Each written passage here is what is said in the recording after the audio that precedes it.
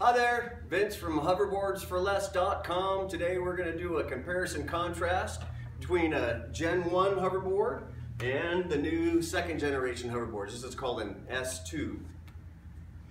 So, absolutely nothing wrong with the good old Generation 1s. Turn the power on, you get some blue LEDs in the front. They have no guard over the top of the fender.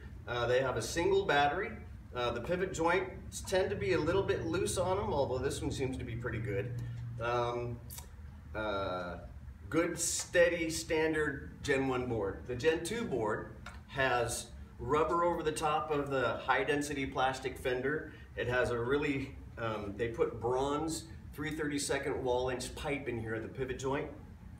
The power button is even nice. It's nice and round out here. So the first thing that I want to tell you about these is they have 3 riding modes. So default is blue, which is the medium riding mode. Then you hit the power button, it goes to red is advanced, green is beginner. So you have 3 different rider modes, which is really cool. You got lights front and back, blue lights in the front, and red lights in the back. Can you see them?